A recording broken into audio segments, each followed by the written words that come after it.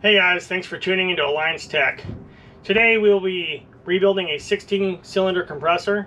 It is a filter compressor that actually took a liquid slug and it lost the whole top end, bottom end, and it's already been taken apart and ready for rebuild. So we're going to go ahead and just inspect the crankshaft again, undress the compressor because we redressed it to seal it up. So we're going to undress it again, all the heads and cylinders off of it, and get it all prepped, ready to go for the new cylinder liners, pistons, rods, everything. It's getting all brand new parts today. So this is going to be a 2-day build. So today we're just going to focus on the bottom end and pistons, and tomorrow we'll do the top end and we'll seal the compressor up and pressure check it and start it up tomorrow. But as far as of right now, we're just going to get in there, set our tools up, get everything ready to go, and start getting the pistons and cylinders ready to go. So I'll see you inside.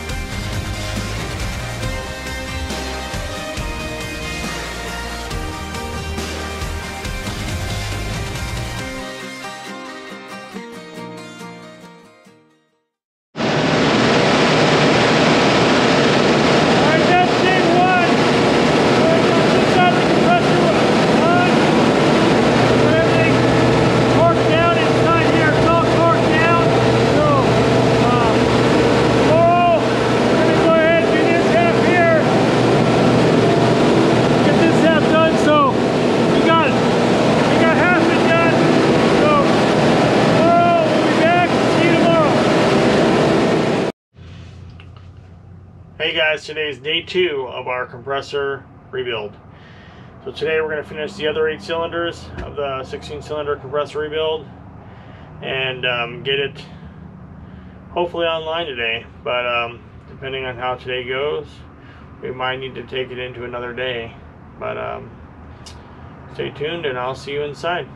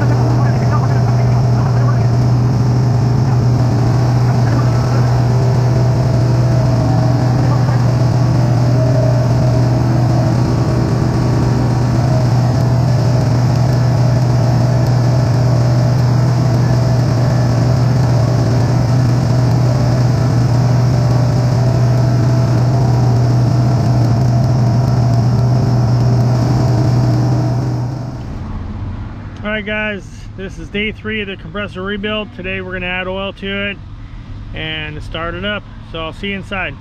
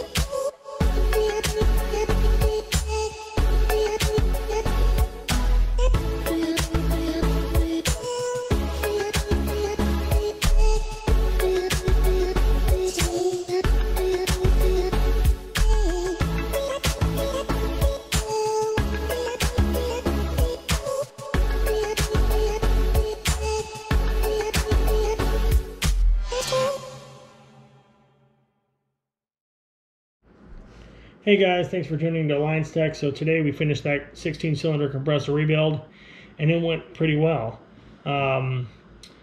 These filter machines, they're wonderful machines. They have to be built in a certain way, but when you get done with it and get through all the bolts, nuts and bolts on the machine, it's quite a feat to overcome. So I added 14 gallons of oil to the compressor. I cycled the compressor on momentarily for about a couple seconds each time just to fill the crank and oil filter. We already filled the oil filter up with oil when we changed the oil filter out, just to make sure they had enough oil in it. And just to make sure you have all the unloading tubes and stuff fill oil, so when you fire it up, nothing's running really dry. So we checked the belt tension, we checked everything before we fired it up. We checked, and when we fired it up, we checked discharge pressure, suction pressure immediately, let it run for about 30 minutes, and then we came back and rechecked pressures and temperatures again. Fully unloaded, unloaded, checked all 4 stages of unloading as a 25%, 50%, 75%, 100% loading, and everything corresponded to the compressor amps. So we are running pretty good here. The oil side glasses are around half, oil differentials around 48 psi,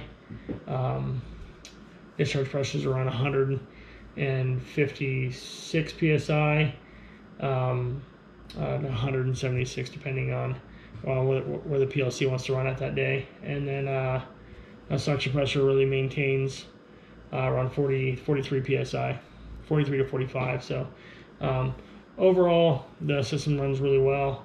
This compressor is running really well. I'm going to go ahead and leave it in the lag position for now, and next week when I come back in and check it, I will put it into the lead position and run it. But thanks for tuning in.